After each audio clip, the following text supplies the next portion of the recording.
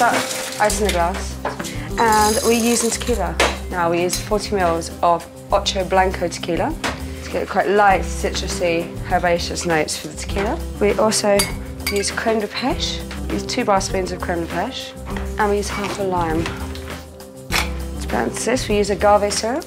This has very floral notes to the syrup as well. We pour the ingredients through the drink. And then we're just going to accentuate, obviously, the orange blossom with orange oil, which we'll get from the zest of the orange.